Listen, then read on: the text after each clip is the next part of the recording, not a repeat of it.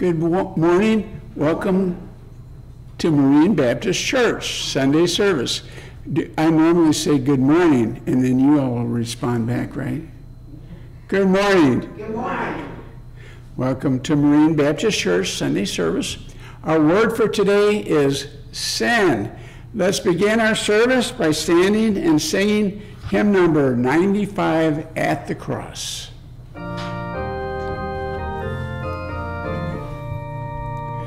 Alas, and did my Savior bleed, and did my sovereign die?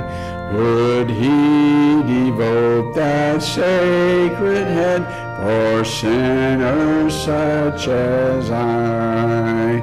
At the cross, where I first saw the light, and the burden of my heart rolled away. It was there by faith I received my sight, and now I am happy all the day. Was it for crimes that I had done he suffered on the tree? Amazing pity, grace unknown, and love beyond degree. At the cross, where I first saw the light, and the burden of my heart rolled away. It was there by faith I received my sight, and now I am happy all the day. Well might the sun in darkness hide, and shut his glories in, when Christ the mighty Maker died for man the creature's sin. At the cross, where I first saw the light, and the burden of my heart rolled away. It was there by faith I received my sight, and now I am happy all the day. But drops of grief can ne'er repay the debt of love I owe. Here, Lord, I give myself away, 'tis all that I can do. At the cross, where I first saw the light, and the burden of my heart rolled away. It was there by faith I received my sight, and now I am happy all the day. Let's remain standing for a word of prayer. Dear God, as we gather today to learn about you, I ask that your Holy Spirit will pour out knowledge of your word on us, and that you will give us hearts to follow you. We understand that your truth is the truth that will lead us correctly, and we ask that you will give us wisdom to do your will and follow the path that you have given us to follow. In Jesus' name I pray, amen. You may be seated. Let's sing hymn number 495, It Is Well With My Soul.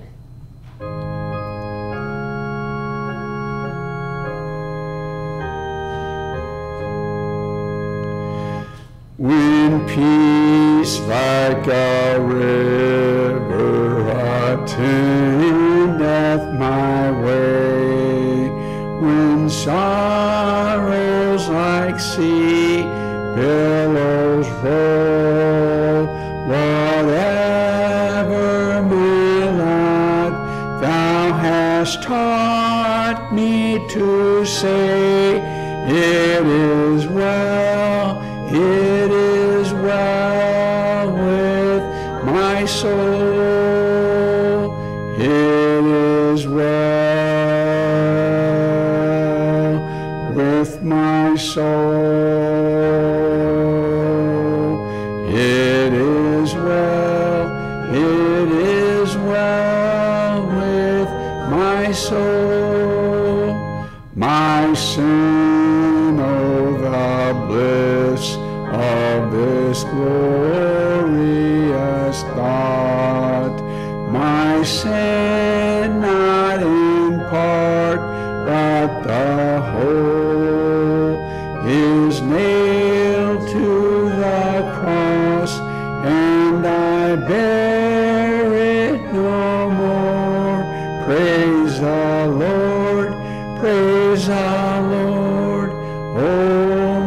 soul. It is well with my soul. It is well, it is well with my soul. O Lord, haste the day when my face shall be sight. The clouds be rolled back as a scroll. The trump shall resound, and the Lord shall descend. Even so, it is well with my soul. It is well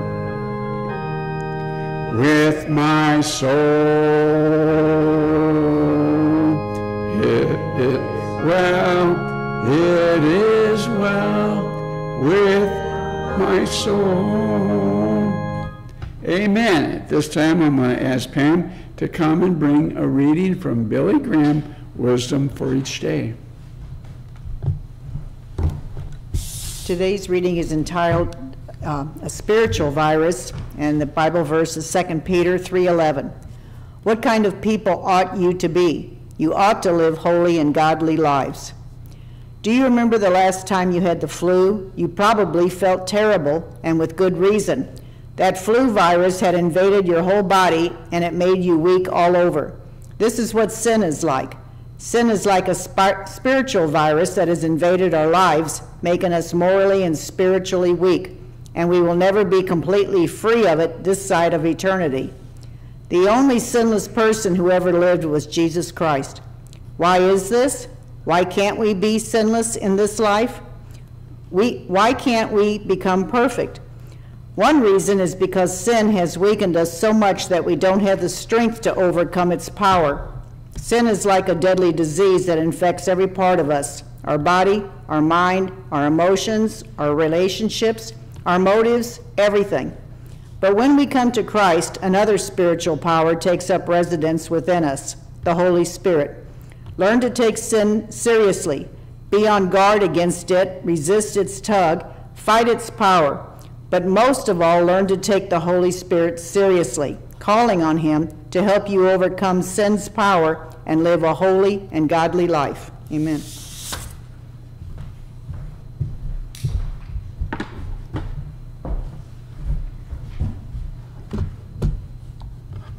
Our starting point Bible verse for today, 2 Peter 3:18. But grow in grace and in the knowledge of our Lord and Savior, Jesus Christ. To him be glory both now and forever. Amen. Let's pray. Dear God, thank you for Jesus, our King, Savior, and Lamb of God, who takes our sins and makes us righteous in your sight.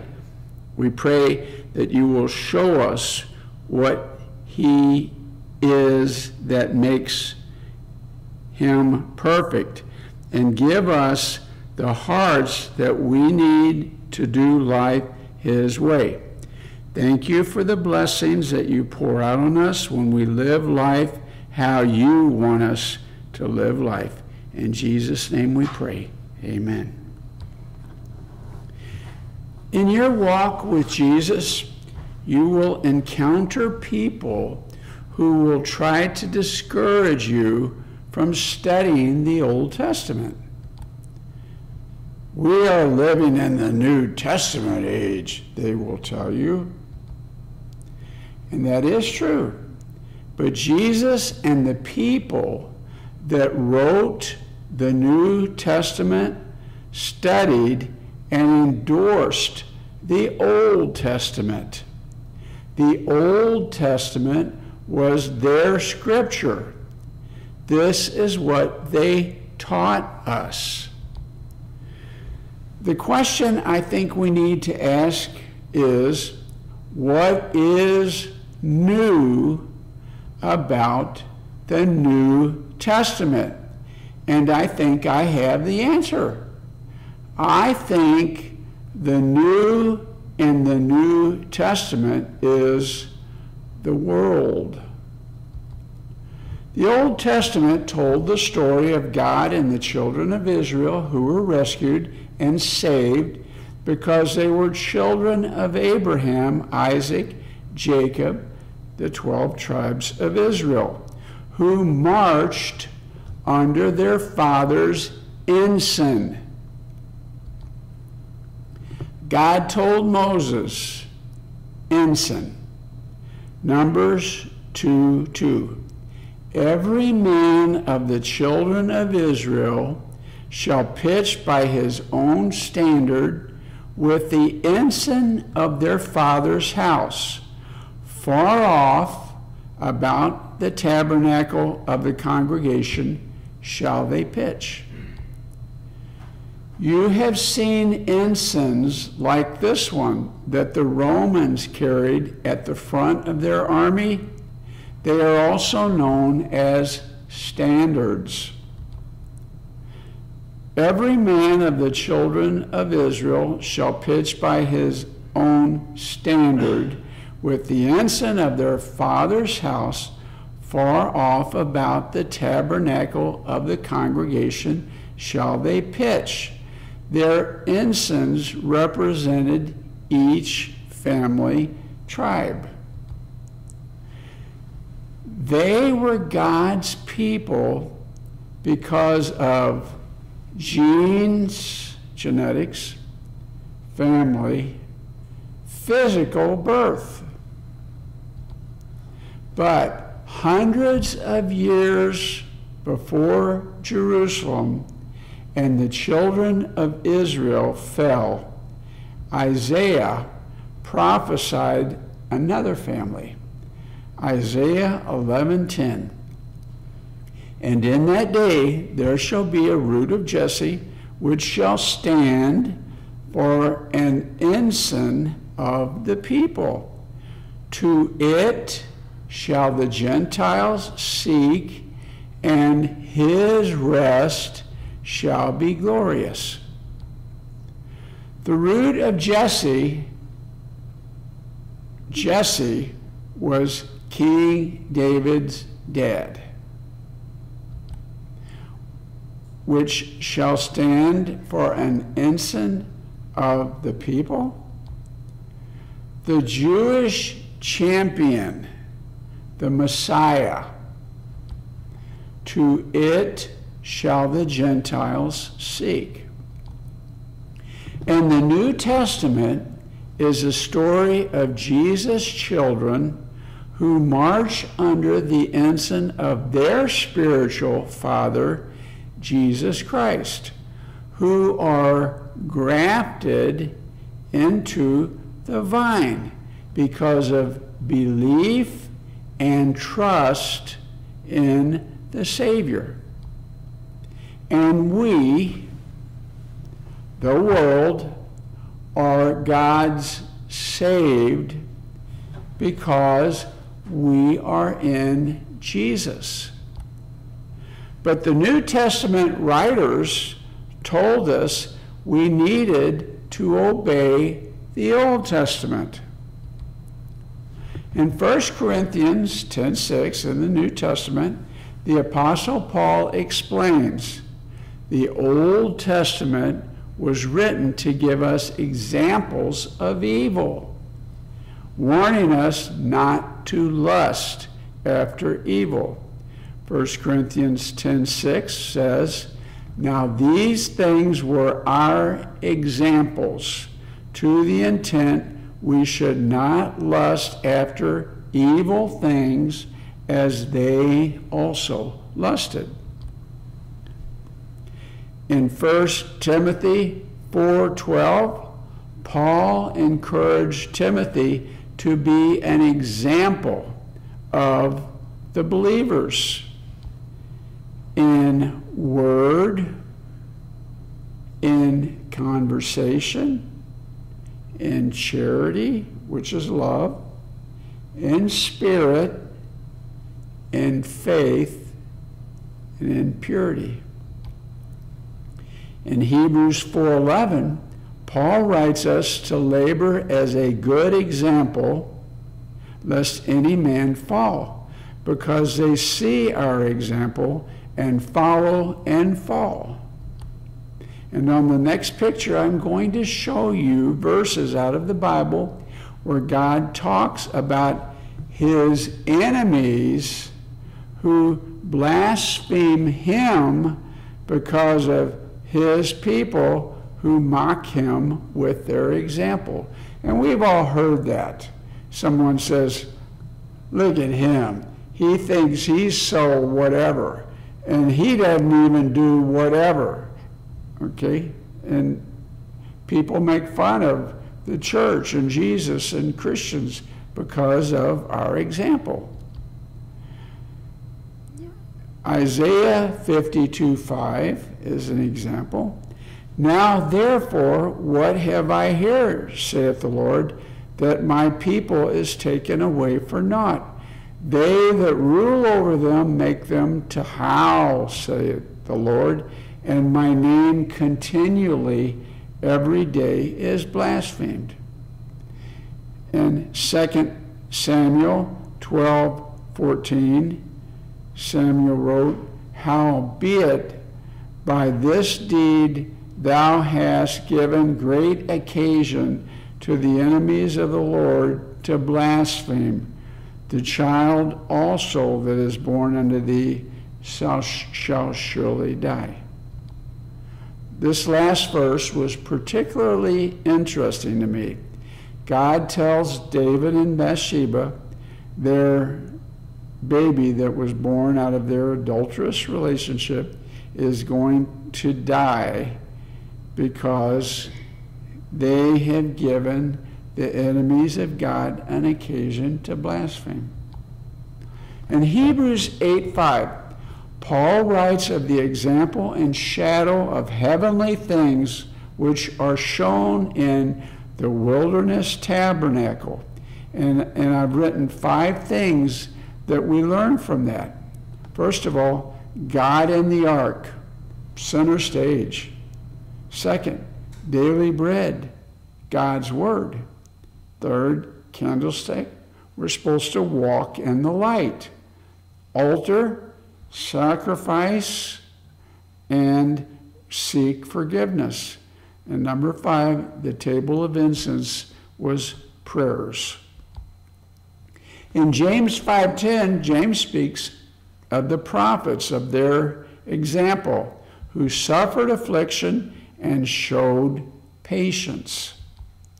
1 Peter 2:21, Peter speaks of Jesus' example that we should follow his steps.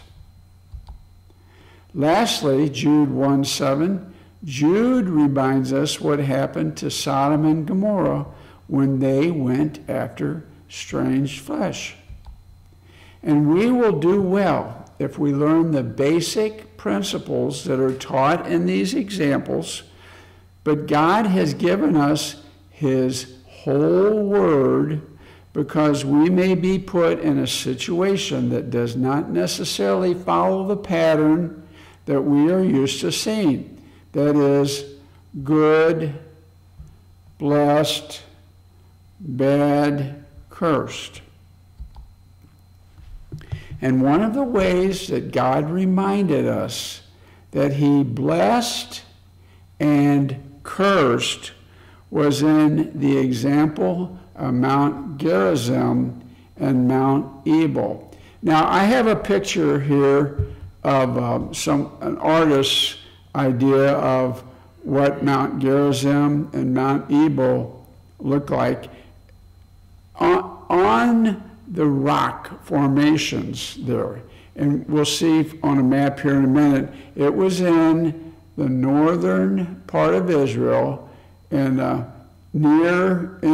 around Samaria, and you see it was 1 mile wide, and Mount Gerizim would have been, if we're facing west, would have been south, and Mount Ebal would have been right.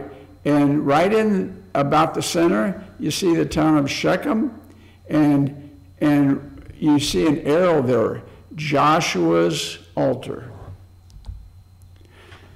The best I can tell, Gerizim and Ebal appear in, I think it's 4 places in the Bible. We're going to look at 3 of them. Deuteronomy 11:29. And it shall come to pass, when the Lord thy God hath brought thee in unto the land whither thou goest to possess it, that thou shalt put the blessing upon Mount Gerizim and the curse upon Mount Ebal. Are they not on the other side of Jordan? As they faced the promised land, they were on this side of Jordan. So it would have been on the other side of the Jordan River, by the way where the sun goeth down, in the land of the Canaanites, which dwell in the Champaign, over against Gilgal, beside the plains of Moreh. For ye shall pass over Jordan to go in to possess the land which the Lord your God giveth you, and ye shall possess it, and dwell therein. And ye shall observe to do all the statutes and judgments which I set before you this day. Now, Deuteronomy is Moses' last words to the people. And he's getting ready to turn control, leadership over to Joshua. And a third one, Deuteronomy 27:12-13, the blessing of Mount Gerizim and the curse of Mount Ebal. And he talks about Gerizim and Ebal again. And Mount Gerizim where the people will be blessed, and Mount Ebal where the people will be cursed. Okay, now this is significant. These are God's people. I mean, he's already wiped out a bunch of the bad ones that couldn't seem to mind, and they're still talking about needing them to be good, and they'll be blessed if they do life God's way, and cursed if they don't, if they do something else. And when Joshua got to the promised land, we read, and all Israel and their elders and officers and their judges stood on this side the ark and on that side before the priests, the Levites, which bear the ark of the covenant of the Lord, as well the strangers, he that was born among them, half of them over against Mount Gerizim, and half of them over against Mount Ebal, as Moses, the servant of the Lord, had commanded before, that they should bless the people of Israel. And God blessed Joshua with blessings, like the one pictured where the walls came tumbling down at Jericho, because he did life the Gerizim way and followed God's word.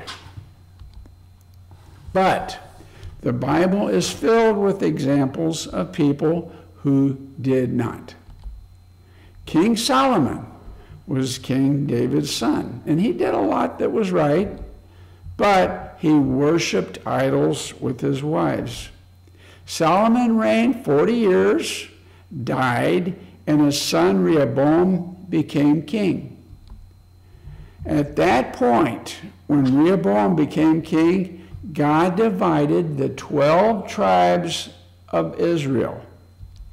The northern portion of Israel, 10 tribes, was known during that ensuing period as Israel. They had their own king, Jeroboam. The southern portion of Israel was known as Judah. Bethlehem was also part of that during this period, and they had their own king. And this shows up on the chart of the kings. We've got Rehoboam south, and above that we've got Jeroboam, and their lives overlapped. I want to call your attention to something else in the chart. This pale green line right below the red cloud, this line starts at Jeroboam, drops down, stays flat across the timeline of the 12 tribes of Israel, and disappears completely. This green line represents Israel's spiritual condition, which was bad. And we know why. Their first king, Jeroboam, got them started off on the wrong foot. Jeroboam led them astray. He feared that the people would go to Jerusalem to worship. He decided to build his gods a place in Dan and in Bethel. Make worship simple. Put the fun back into it. Jeroboam got rid of God's priests from the tribe of Levi. God set all that up, and Jeroboam rejected it. We have, I think, 5 points here. Jeroboam said in his heart he would set up 2 calves, idols of gold. He made priests of his people. He ordained his feasts, and life was going Jeroboam's way. His heart, his idols, his priests, his special days. They thought they could ignore God's word. And the 10 tribes paid the price. In Exodus, we find that God directed Moses to lead the Israelites out of Egypt and made a covenant with them that he would be their God if they would obey him. Exodus 15:26, Moses said, "If thou wilt diligently hearken to the voice of the Lord thy God, and will do that which is right in his sight, and will give ear to his commandments, and keep all his statutes, I will put none of these diseases upon thee which I have brought upon the Egyptians, for I am the Lord that healeth thee." And Moses' instruction, "That which is altogether just shalt thou follow, that thou mayest live and inherit the land which the Lord thy God giveth thee." Let's pray. Dear God, thank you for your church and calling us into it. We pray that you will show us how you want us to live and how to use the talents and abilities that you have given us in order to serve you in your kingdom. We pray that you will guide us and that we will bless you with our lives like you have blessed us with yours. In Jesus' name we pray. Amen.